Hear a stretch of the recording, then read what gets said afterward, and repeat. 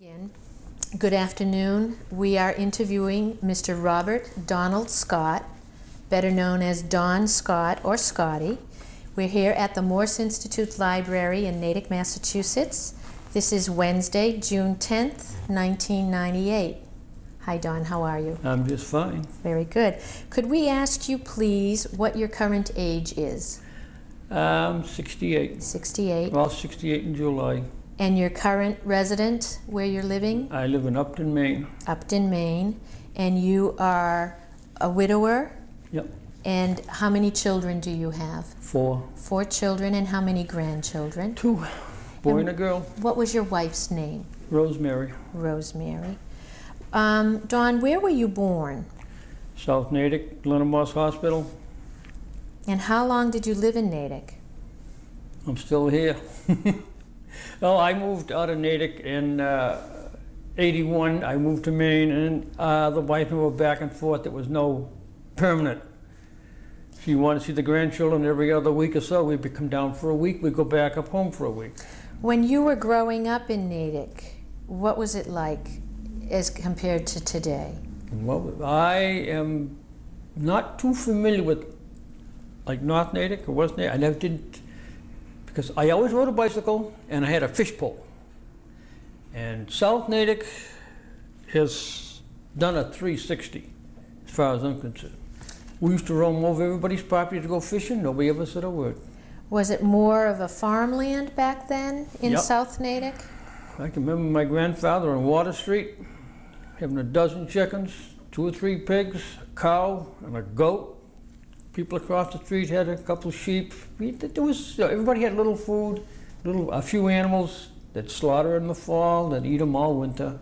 So did you mostly stay in the South Natick area, not traveling too far out of that area? I stayed in South Natick pretty much so until I got a driver's license. Mm-hmm. And you went to Natick High School? Nope.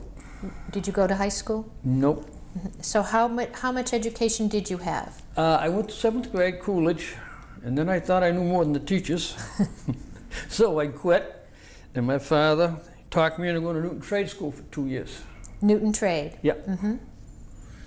And then where? And I took up welding and machinist. And did you have a business, or did you work with a company back then? As soon as I got out of school, I worked with Tank Battalion and Wellesley in construction. And how old were you then? 17, 18, something like that. Did you have brothers and sisters? I have one brother. And did he go through school? Yep. In Natick? Yep. And then what did he do for business, or did he go to school? He has done, you name it, I think he's done it. And what is his name? George Bertram. George B. Scott. He don't like Bertram too well, I don't think. I don't either, but anyhow, my mother thought it was great. And your dad, what did he do? My father died 5 years ago.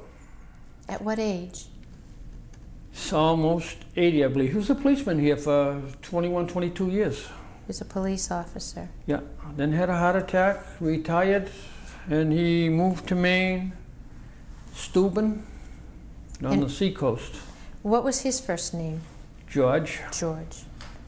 And your mom was a housewife? Yeah, that, and she was a waitress at Wellesley College for a long time when I was a lot smaller. When did you, or did you decide on your own to enter the military? Yep. At what age?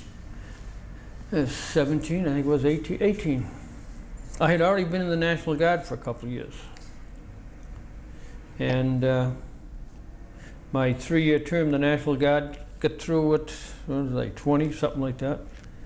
Then I went in the military, in the Army. And where were you stationed initially when you went into the Army?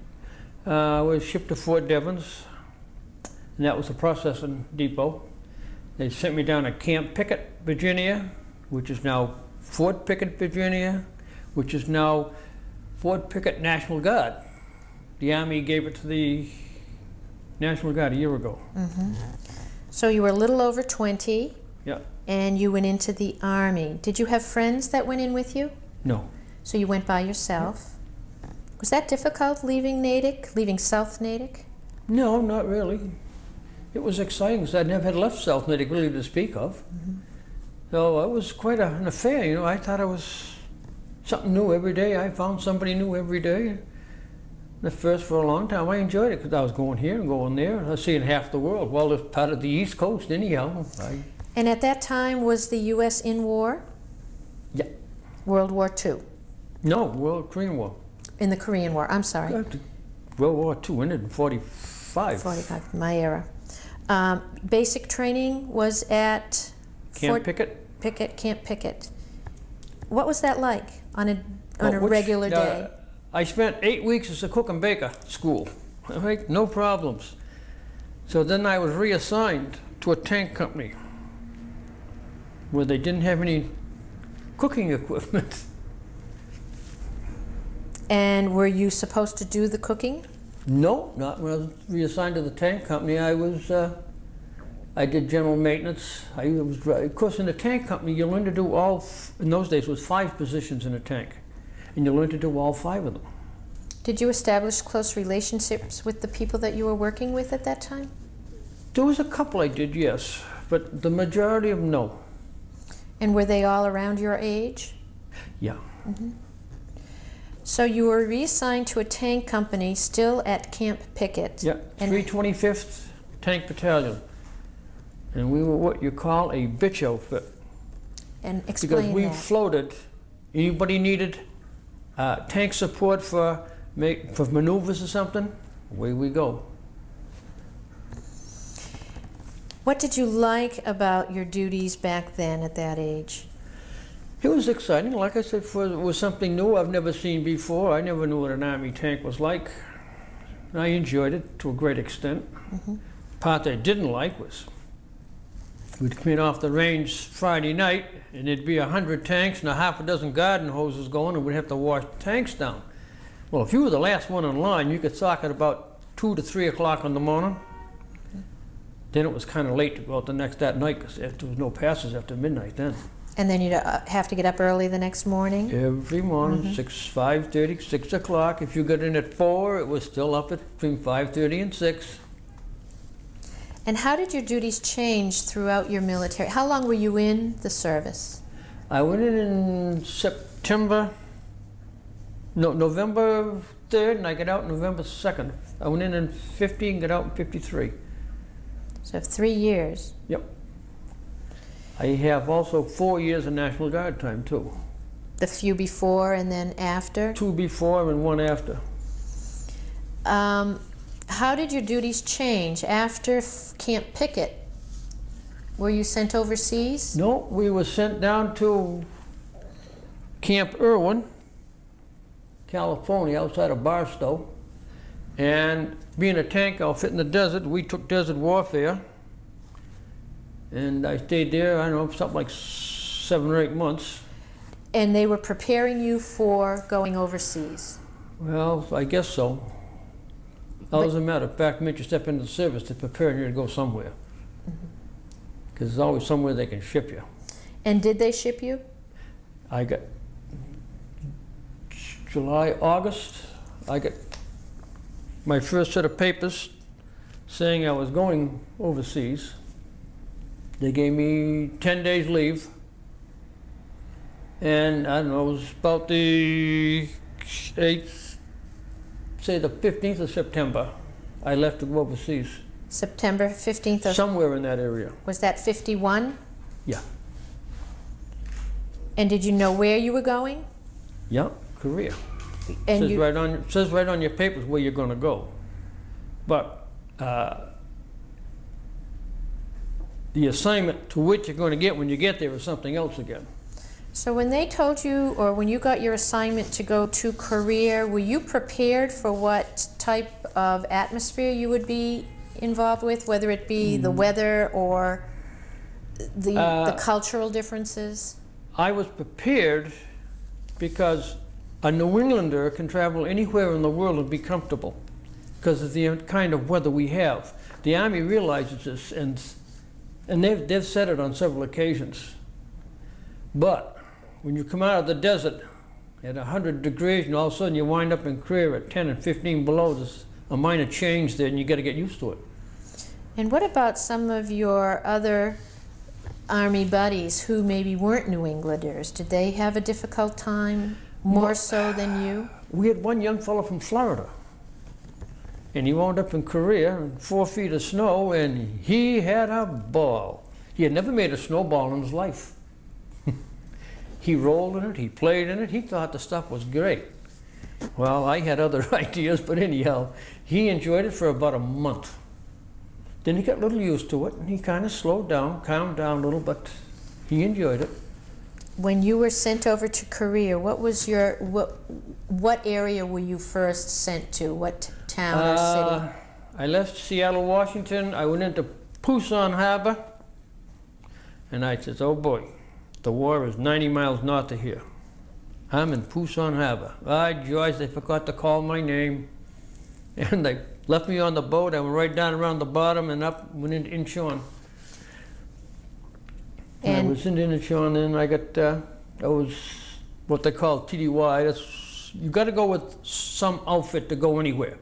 So they assigned me to the 2nd Division, which was in Korea at the time. Then when I got over there, they put me in a big field. It was 2,000 of us, roughly, got off the boat. And we also had some around 1,500 Canadians with us too. And what was that like, mingling with them? I know I will be degraded for saying this, but they were a lot sharper than we were. Their, how should I put it? Their training was a lot sharper than ours. We just took more like a general course. They were specialists in everything. And they showed some hand-to-hand combat, you know, among themselves practicing. Made our boys look sick. Because, you know, we took on a Canadian and they took one of us, and we'd go back and forth, just playing, aboard ship. And we had we couldn't keep up with them. So physically, they were better than we were too, I think. So they were better prepared. Did they have a longer training program than you had? I don't know exactly what that training program is, but I know it's a lot harder than ours. They don't have soft chairs to sit in, so they tell us. In those days, I mean, it was a soldier's living. I mean, they had nothing fancy, but they were well trained. Did you find that because of your lesser training that you had to be a quick learner? Yes. When I hit Korea, like I said, I got into that big field. And I was with the 2nd Division, and the sergeant says, everybody from here, over there, get on those trucks, from here to there, get on those trucks. So I'm bouncing along the dirt road, and I said, Sergeant, I'm glad to be with the 2nd Division. He says, sorry, you're not with the 2nd Division. I said, whoa, let me out, I'm on the wrong truck. He says, no. The cab just last night, the living hell pounded out of him, the 1st Cavalry Division. That's where you're going. You know, that really perks you up, makes you feel good. So you initially thought you would be with the 2nd Division, and then I have paperwork saying that I was assigned to them. And then overnight you were changed to the 1st Cavalry because of their losses in battle. Yeah. Were you scared? I really, I was so scared. I didn't know I was scared at times. It's a funny feeling, and it's hard to talk about. I don't know the right words for it, but it made you sit there and think, what the hell am I getting into? So suddenly you're a young boy from a small town in New England, sent overseas with orders changing overnight, and all you could do was follow the orders. They tell you that's it, you do it. And my tank training of a little over a year went right down the drain. I never seen a tank over there except the ones that were stuck in the mud or the one that was blown up on the edge of the street. Tell us about the mud. Some of the research that we have here talks about not only the cold weather and problems that some servicemen had. You stated you didn't because of your New England upbringing. But mud was a very, very severe problem over there, not only with equipment but with travel, correct? Yeah. They were prepared. Our government downsized right after World War II, and they had no equipment in Korea to speak of. 90% of all our equipment come in out of Okinawa. And Okinawa isn't a place where it's cold. It's warm climate, I think, most of the year. And the first year, the boys were the first year, they had nothing. They had no clothing, no nothing. And a lot of them were frostbite after frostbite. I mean, it was horrible. And were you part of that, or did you come in after that and they had I came in you? after that. And they clothed you properly? No, not properly, but we were a lot better than the first part of the war was started. A lot better.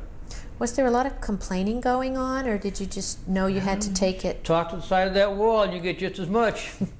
You know, there's only so much they can do so fast. Sure.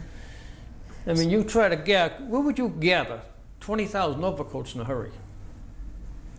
It's a problem.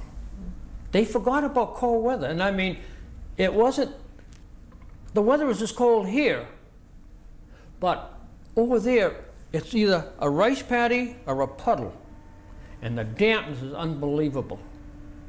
You dig a bunker, and the water would trickle down the wall, and you dig a little trench, it'd run out into the low ground. During that time period, did you see a lot of the locals who lived and worked the paddies? No, I did not see. This is the part that hurts me. I know nothing about the civilians, nothing.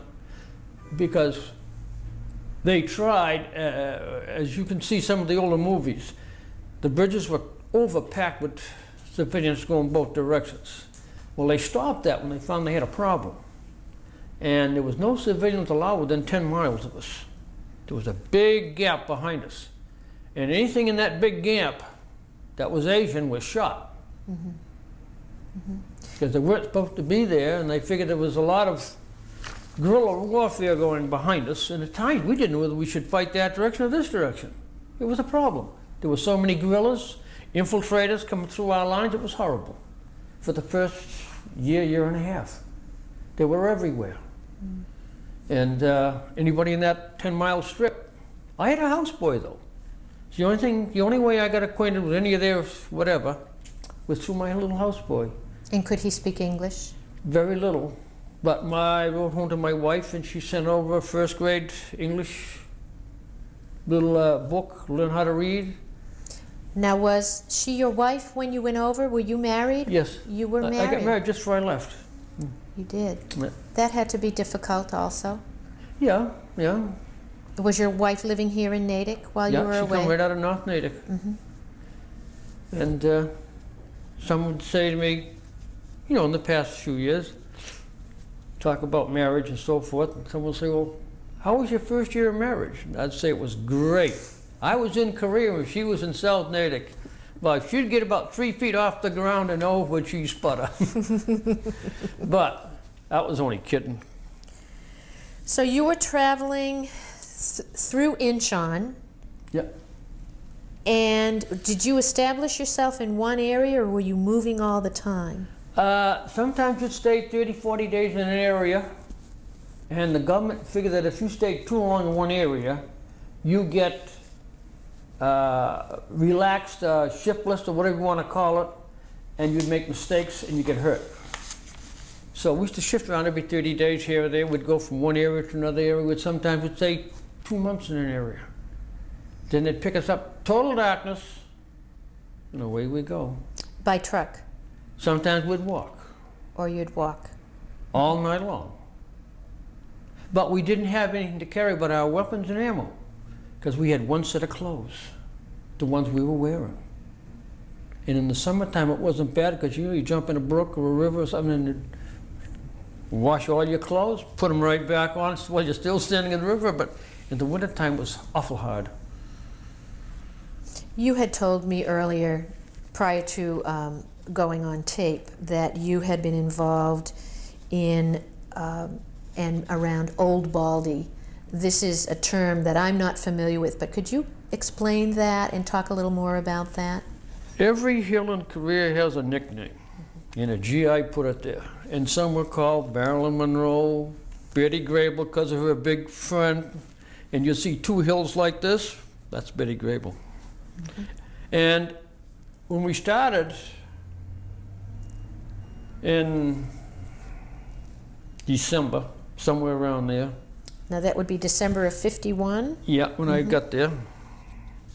I believe I was in, they don't tell you exactly where you are. They give you a map. I got a map there, but it doesn't give you much location. And I think I started out Old Baldy, and it had plenty of trees on it, but we pounded it with artillery and mortars and bombs and straked it so much that after a month or two, there was nothing left of it. It was just bald. So I guess they nicknamed it Old Baldy. It was one of the high points in that area, and as you well know, whoever owns the high ground has the advantage. Well, we wanted it this week, we took it. And then, don't ask me why, but then we'd walk back off the hill. Nobody around but us. I was with mortars.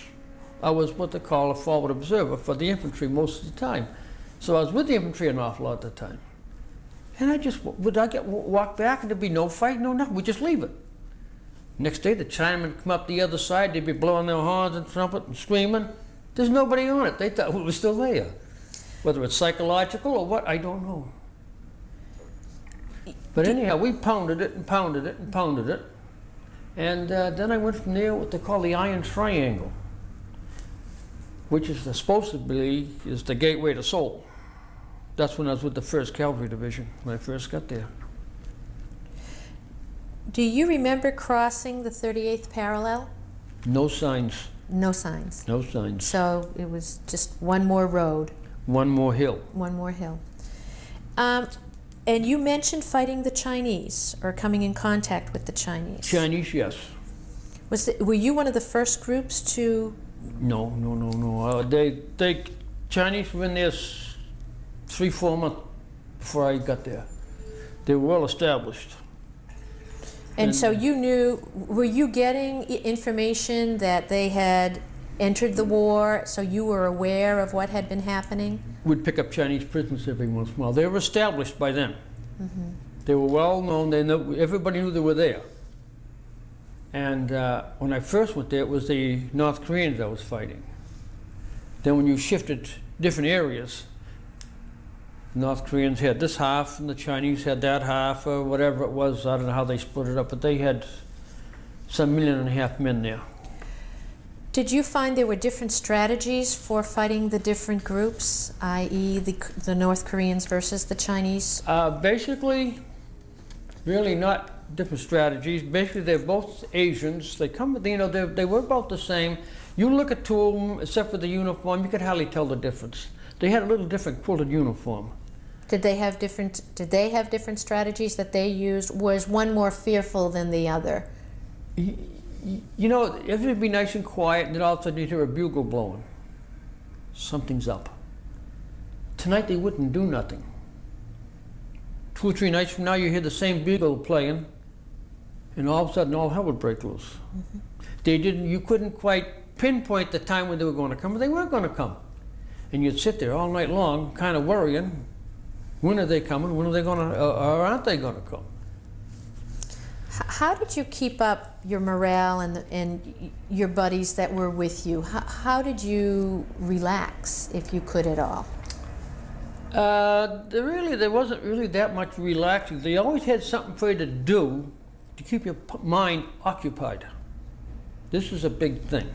If you keep the mind occupied, then you didn't worry about other things. And it worked pretty well most of the time. And did you write home often? That was another problem I had. You know, how do you write home and tell your wife and your mother, guy next to you got killed, there was dead Chinese everywhere, 4 or 5 Americans got hurt bad.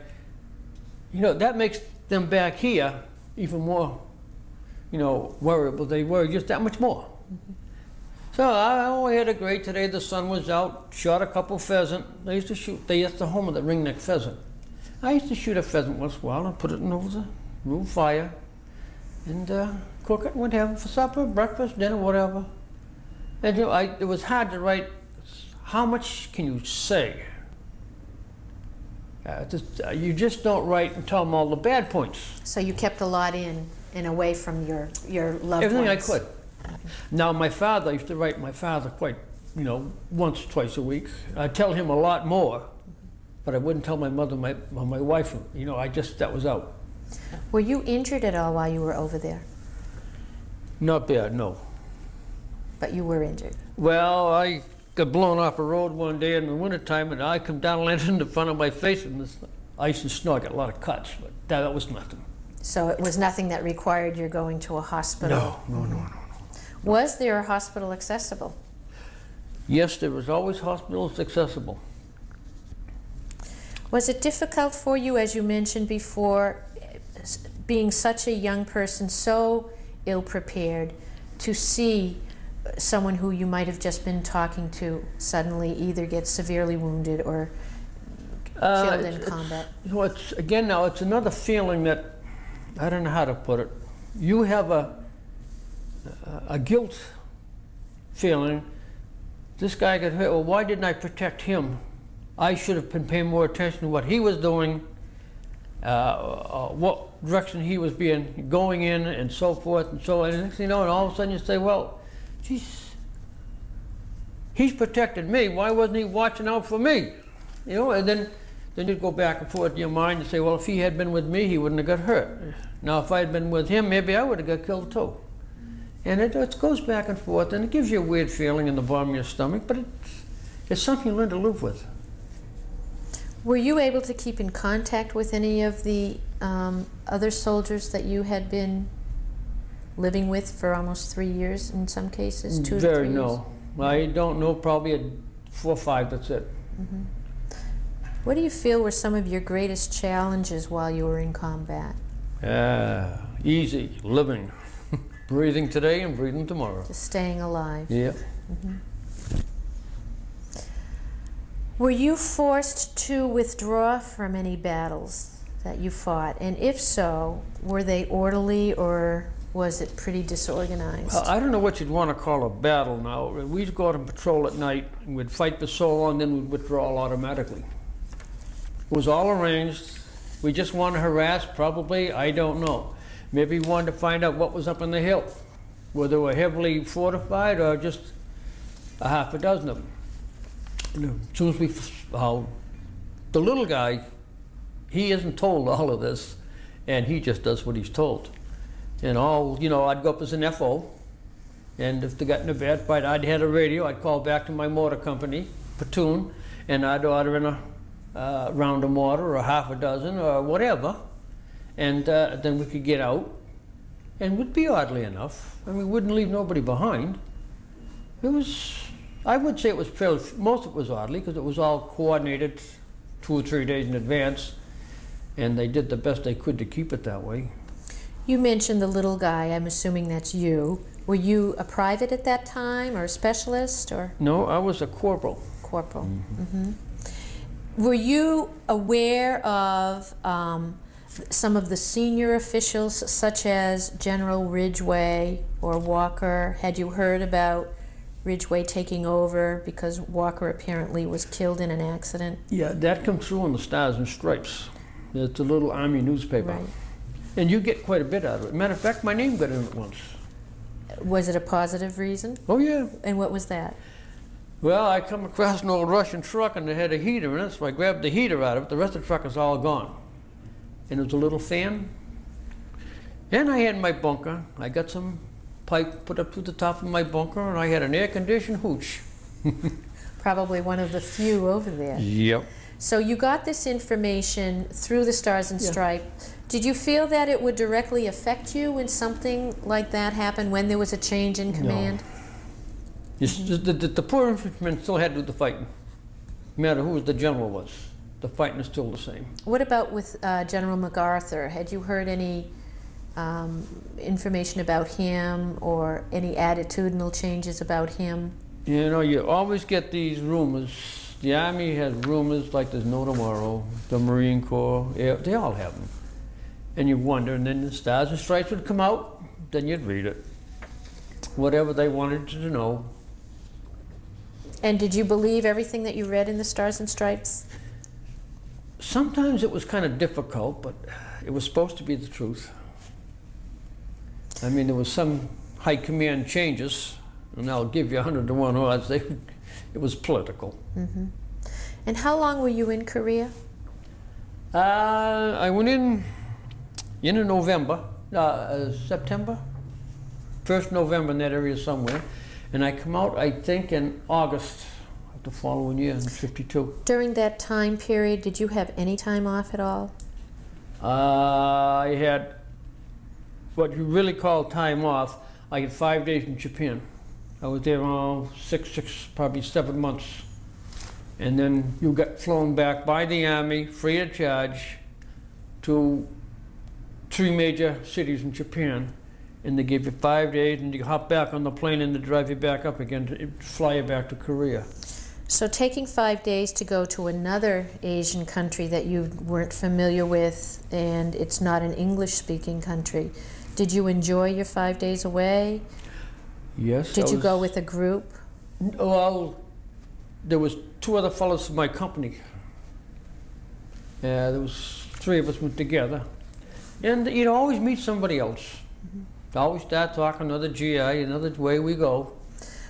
Was Japan in a state that you could freely roam, or was it the type of atmosphere that you had difficulty in going to certain areas, even for simple sightseeing? I had no difficulty going anywhere, but I was told, when you go into their hotels in those days, I don't know if it's the same not now, but you always took off your shoes.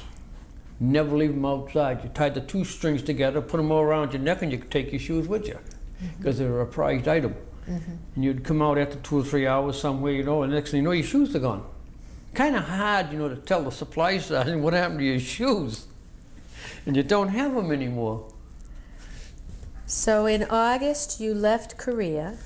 Somewhere in the middle of August, if I'm not mistaken. And where were you sent from there?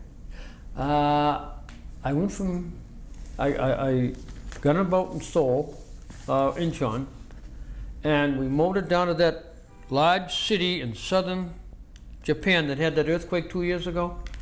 Mm-hmm. There's a Navy base there. So we got in there, and we were, whatever you want to call it, there was probably 1,000 of us in a big field, guy up in a pulpit. I had my duffel bag, nothing good in it. And Sergeant says, all right, fellas, put your duffel bag to your left side, take all your clothes off and put them on the right side. The only thing you'll have with you is your wallet. Did you ever see 15, 12, 14, 1,500 men with not even stockings on? We walked us through showers, we come out the other end, they clothed us, and away we went. So I took my duffel bag. Don't ask me how they cleared that field of duffel bags. 20 minutes, there was 1,000 duffel bags gone. Never seen them again. Of course, a lot of fellows had contraband in them. Stuff they wanted to bring home, you know, little things they pick up. Nope, all the rear echelon got to take that stuff home. Then they could brag about it. So you were all cleaned up, spit and polished, yeah, and then put on planes? No, I got on a boat. Merchant Marines took me back.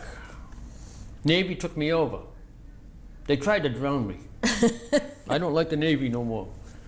But the Merchant Marines coming back, me and that Corporal Plate, that lady I was talking to, he, 2 of us went into the plumbing department and says, you need help coming back? And they said, yeah, we need 2 fellas. Well, here you got them. I didn't know anything about plumbing, never did. But anyhow, it gets you out of the chow line. It gets you out of sleeping, whatever. And you know, in the morning, the sergeant come around, wake everybody up. I had a tag on my thing, it says plumber, helper, whatever it was. That eliminated me from getting up at 5 in the morning. I could stay up till 9. Go to the plumbing shop. The plumber would say, did you eat breakfast? Nope, come on down with us. We go down to the Marine Department, where the Merchant Marines were, and we'd eat with the Merchant Marines. Then they gave you a menu. I never had a menu in a whole year. And you name it, it was all there. You can have any kind of bacon and eggs, sausage and eggs, ham and eggs. You take it, it's all right there. You just say to the, and so we went up to the plumbing shop the first day, and the guy says to me, "You know anything about plumbing?" "Nope." "Turn the faucet, water comes out." "That's all I know." "Well, anyhow," he says, "take this wrench and the rope, look smart, I'll see you at 4 o'clock. That was it. I did that for about 15 days coming home. Didn't do a blasted thing. Roamed the whole ship, because that little tag I had gave me the right to go there. Someone said, "What are you doing?" "I'm checking out the plumbing." Where did you ship into then? New York or? No, I went into San Francisco, under the Golden Gate, just at daylight. Was that an emotional homecoming for you? Certainly was. Yeah. What was some of your most memorable experiences? Like what? You tell me. Something that The just... day a sergeant and I, at 10 o'clock at night, 11 o'clock at night, we had been shelled, lost communications with the rear, and ran in like the devil. So the first sergeant chased communications back and get us back in contact with the company, headquarters. All right, away we went. And him being a sergeant, me being a corporal, he led the way. Well, anyhow, we heard a thump. Someone just jumped off the bank and on right ahead of us. Who is it? Lord, I tell you, I was so scared I could have crawled under a helmet and you wouldn't even see my shoes. We laid in that mud all night long. The next morning got daylight, and guess what? Every once in a while, a big hunk of mud would fly, clonk. We laid in the mud all night long. We didn't know what it was. Did we get harassed for the next 2 weeks? So you didn't know if it was a friend, an enemy, an animal? Both of us swore it was someone jumping off the bank and off the dirt road. What about a humorous experience? 2 of us in a foxhole one night doing perimeter guard, and we heard someone out in the rice paddy splashing around, and I said, "What do you think?" He says, "Well," the other guy said, "Someone coming." I had 2 flare grenades, 4 or 5 hand grenades, and a loaded M1. And I said, "I know what I'm going to do first." And he says, "Well, I don't care what you do, we got to do something." I had 2 flare grenades in the air before they even went off, and I had 2 fragments ready to go, and guess what? There's a mountain lion out there catching frogs. Scared. He's still running. I don't think he ever slowed down. We shook for 2 days afterwards. Then another night, my houseboy, his name was Packin' Sue. He had been shot 3 times by either North Koreans, or he don't know which, but they cut him over on the side here, another one in here, another one down here, and they patched him up. How old was he? 12, 10, 12 years old. And one night the commander says, "We need a new line back to company." All right, so away we went, got halfway back. I cranked the phone up, hooked up the line to company. I says, "Kim, you talk." Well, he talked in Korean. And all of a sudden, the only thing reaction back at company, they were being invaded by the Chinese. And their company went on full alert all night long. It was my houseboy. I never said a word. I says, "Kim, you say anything and I'm going to shoot you for a Chinaman." Oh, I tell you, that kid and I he was one of the greatest kids you ever wanted to see. Are you ever curious as to what he's doing now? Yes, I have talked to the Korean embassy in Boston and they can't help me. I have his picture and I have some writing. It's in that book over there. And he was a comical kid. Nothing ever fazed him. His mother and father were in North Korea as prisoners of war. I tried through the Red Cross to get him out. I even sent home and got 500 American dollars. That wasn't enough. I was broke. I couldn't go any higher. So I lost that deal. And he'd go to Seoul, and I'd give him $5 in paper money because we only had paper. We didn't have regular American money. It was all paper money called script. And he knew everybody down there. He could speak the language and so forth. And I said, "Bring back squid, right along, or octopus." And they'd salt it down and hanging up on the side of a building. It was just like shoe leather. You'd chew on that stuff like chewing tobacco. Chew it for a while, tasteless, then you spit it out and bit off another piece. He'd bring me back 3 or 4 of those every time he'd go to, once a month he'd go to Seoul, sometimes twice a month. I had a little pass made up for him that was signed by the company commander.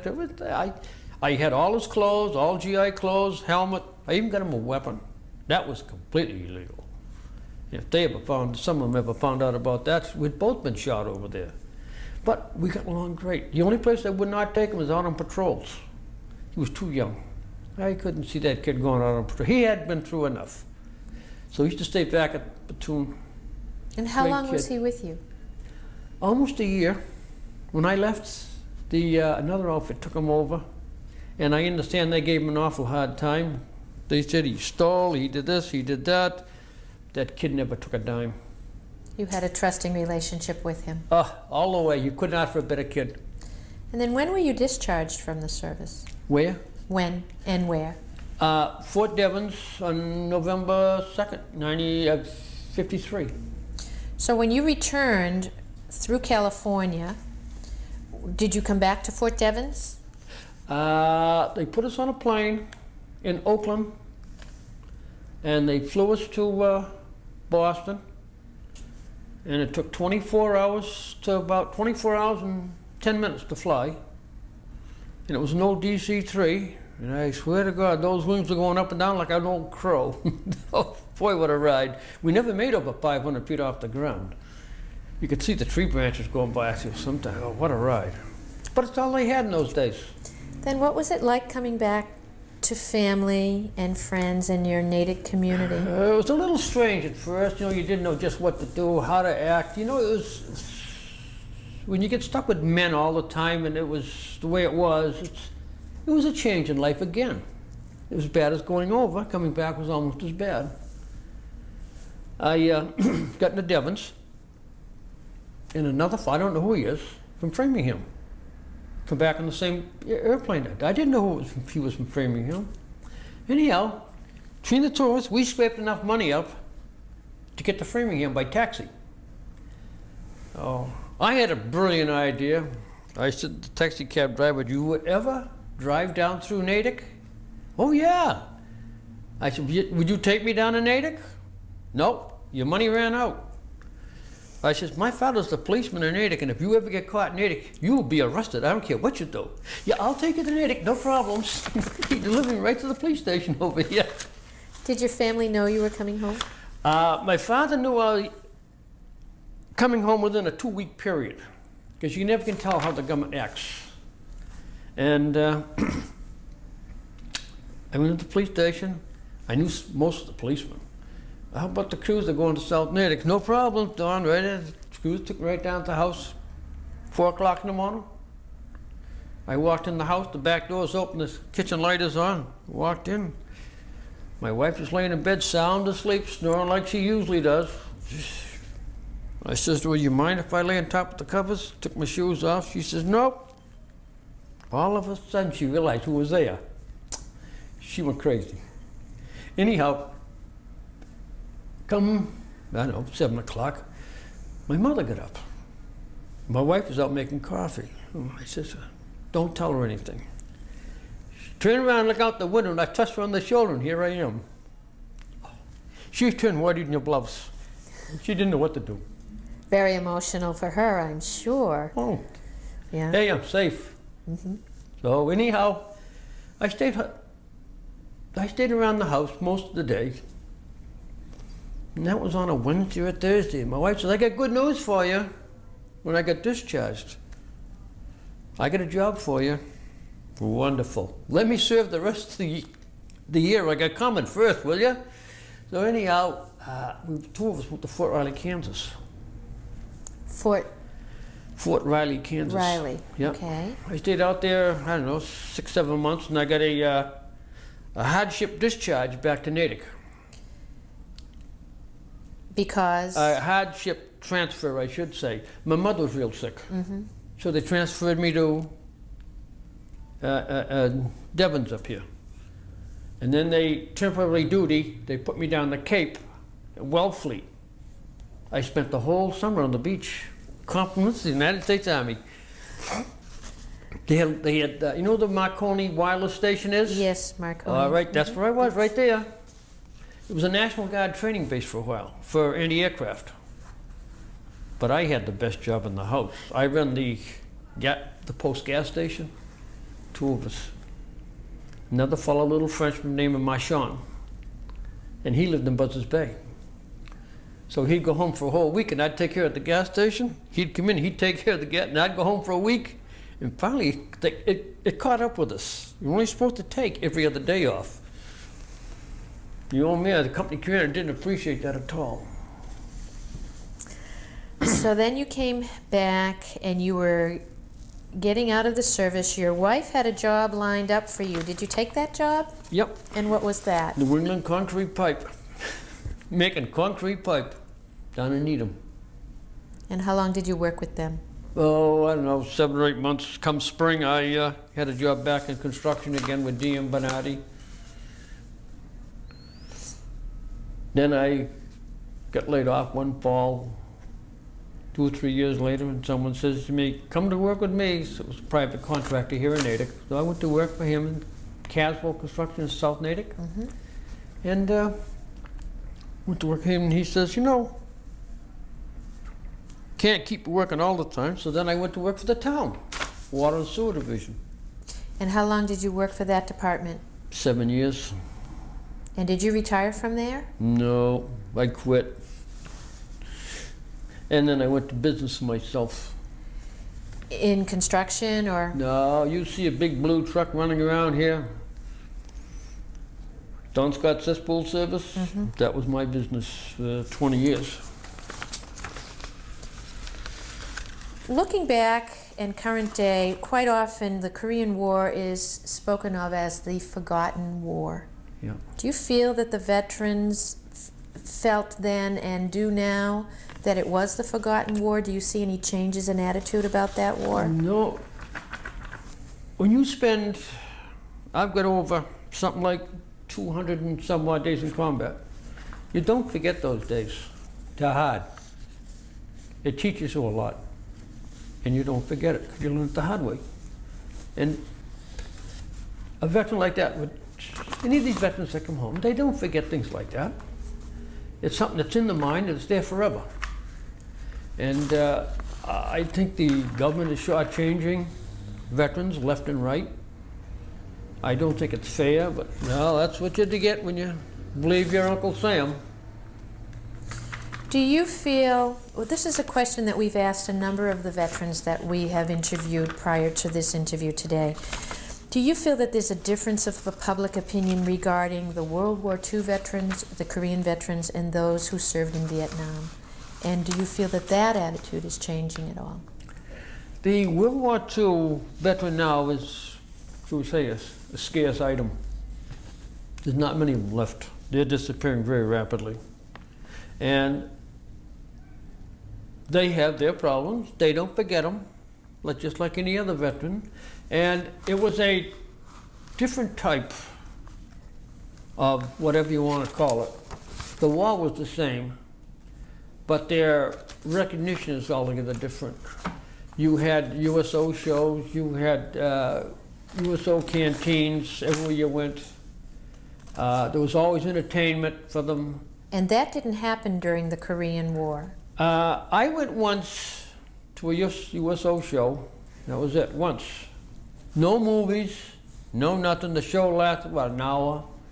There was about 6 priests and clergymen down the front row, and they sat there for, say, a half an hour, and then someone said to them, well, it's time to leave, Father. They all got up and left like gentlemen, and then, oh my God.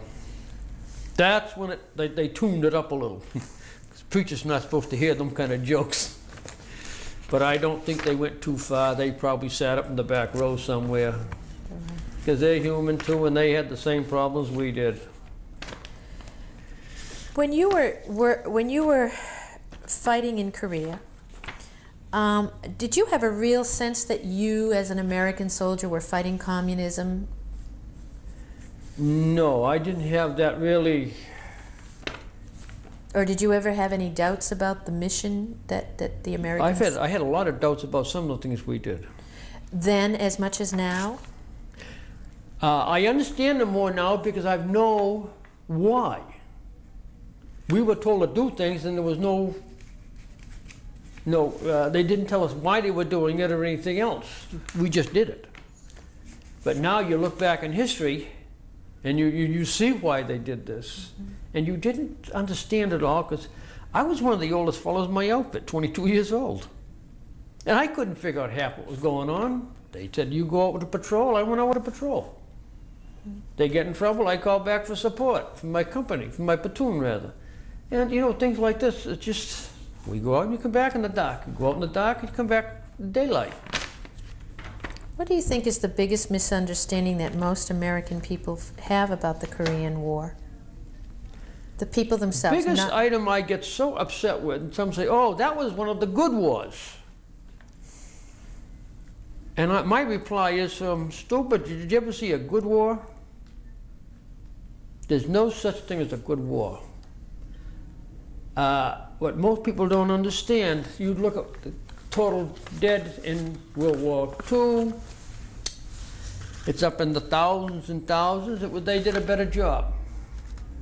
Well, can you tell me, United Nations was the list that everybody went under. It wasn't an American war, it wasn't a Canadian war, it was the United Nations war. Can you tell me how many United Nations soldiers died? No. Over 600,000. You don't hear these figures, but you heard it all in World War II. All you hear is what we lost. 54,000. And most people don't realize we still got 2,000 or 3,000 prisoners that have never been accounted for. Mm-hmm. And we never will find them. They're gone. I hate to say this, but they're gone. Until you get into it and see how a man can disappear, you wouldn't believe it. If I told you I watched a medic disappear off the side of a hill, just disappeared. Instantly, not 2 days, 3 days, within a hundredth of a second, he disappeared. A shell came in and landed right into him. He just disintegrated. Now, how do you bring that back? You don't. There's no way of finding him. He went up in smoke. And things like this, you know, I know. They found a World War II soldier, you know, a year and a half ago in France, still sitting behind his machine gun. Farmer was cutting brush. He went into a little bunch of bushes. And there he is. He's still laying there. He didn't have a skeleton. His clothes were there, and they identified him with his dog tags. Of course, he's well dead, but these things do happen. Mm-hmm. How important was serving in the military to you? It was important two different ways. It smartened me up a lot. I got to see the country. I got to see some of the world. I learned a little bit about other people, how they live, where they live, you know, what they did for a lifestyle. And, you know, then it also taught me that I did something good for my country. I'm proud of it. Mm-hmm. I know a lot of people say you shouldn't be because it's the wrong way to be proud. I mean, no, well, it's the way I feel about it. I'm happy about it. I did my little bit. And someone says to me, up at the Cole Center the other day, we had that dedication. There was a soccer game broke up on the other side, and the parents, these kids weren't this big, these women and a couple fellas, they were dedicating, they were playing the national anthem, and they were all saluting the flag like they're supposed to, all the firemen that were there and the veterans, and this lady, beep, beep, get out of my way, I want to go home. She didn't have the respect to sit there 2 or 3 minutes till the national anthem stopped. Yeah, I was furious. This was the dedication of the Robert Cole and Robert Cole Jr. And I think when the father Center. and the son both get killed in the line of duty, you should have some respect for the family and the two of them. Mm-hmm. Lady, beep, beep, beep, let me out, I'm all through playing soccer. One of the firemen says, lady, I'm saluting the flag, you're not getting through. She says, I'm going to run over your hose. And the fireman says, if you do, you're in big, deep, you know what? And she sat there, shut the engine off. She was scared to go over the hose. Mm. But it's, you know, it's these stupid little things that I get so mad about. Mm-hmm. I get furious. Knowing that it was an important duty that you did, as you said, it taught you a lot. How do you feel that it affected the rest of your life? Well, it gave me a sense that life right now is a valuable commodity. Once you lose it, it's all gone. And I respect a lot of things that I knew nothing about before, such as other people's rights. Everybody has a right. I had my rights. I wanted to join, I joined. And I have a lot more respect for a lot more things that go on in different places, different ways.